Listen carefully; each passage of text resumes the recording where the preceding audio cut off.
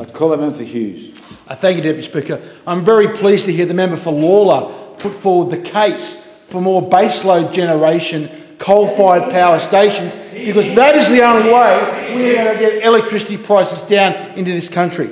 Now, Deputy Speaker, I come to something I'm very pleased to talk about, and that is, Deputy Speaker, that in the last 12 months, over 400,000 new jobs have been created in this economy.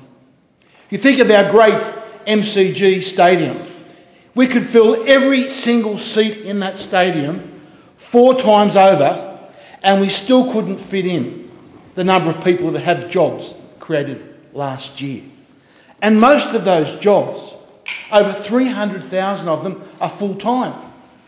70% of them have been created in the private sector.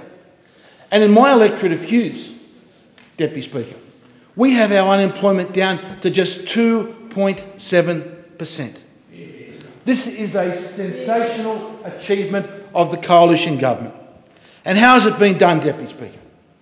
It has not been done by the belief that government creates jobs. In fact, the exact opposite.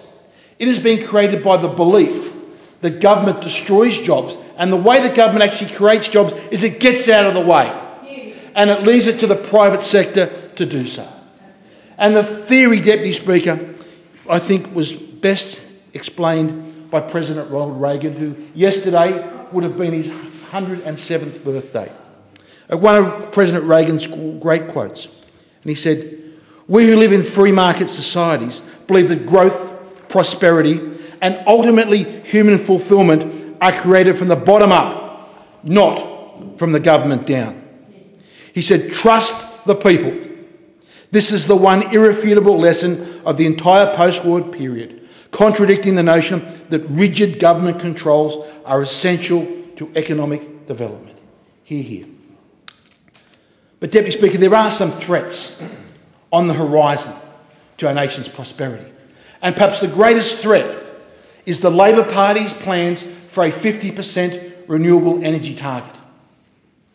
We only have to look at the example of South Australia to see what happens when you implement a 50% renewable energy target.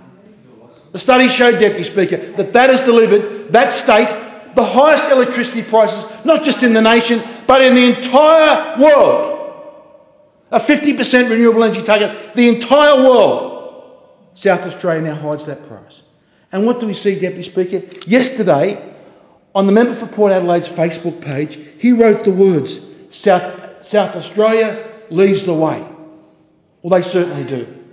We know what the future is if we copy South Australia. We cannot support Labor's 50% renewable energy target.